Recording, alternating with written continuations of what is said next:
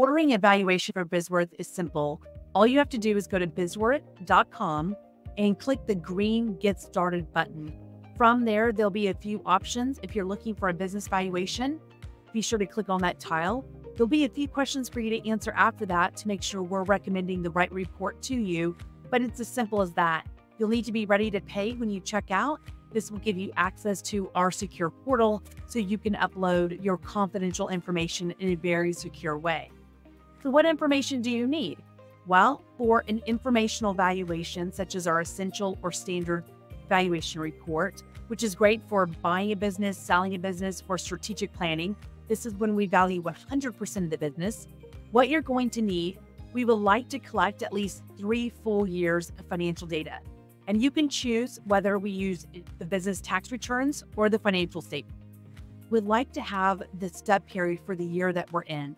So for example, if we're sitting in June right now and you have information, complete financial information through the end of May, you can upload the P&L statement in the balance sheet as of May 31st in whatever year we're in. That way we have a good view of the last 3 full years as well as the current financial stub period. Of course, if you only have 1 year because you just recently started, that's okay too. Upload what you have, and we can certainly work with that. For certified reports, we like to go back 5 full years. So be ready to upload 5 full years of financial statements, and that's your profit and loss statement in your balance sheet.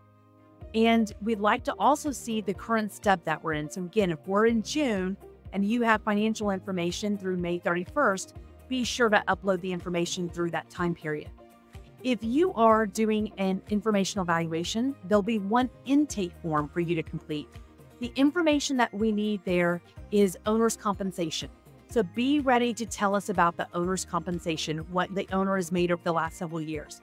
This data is very important to us because if we value the company with an SDE multiple, that will help us determine whether this has been a reasonable compensation and whether any adjustments are needed. Outside of that, we need this information because we need to decide whether the owner has been paid well above market, well below market, and we may need to make appropriate adjustments as well. There might be some other information such as your NAICS code, which is your industry code. If you don't know it, that's okay. You can write don't know, but if you do know it, be sure to include it.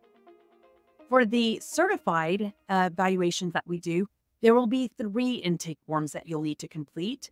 And it's pretty self-explanatory, but someone that's very knowledgeable of the business should be the one responsible for filling those out. If you fill those out in a very robust way, it will probably take you 30 to 45 minutes at most to complete those.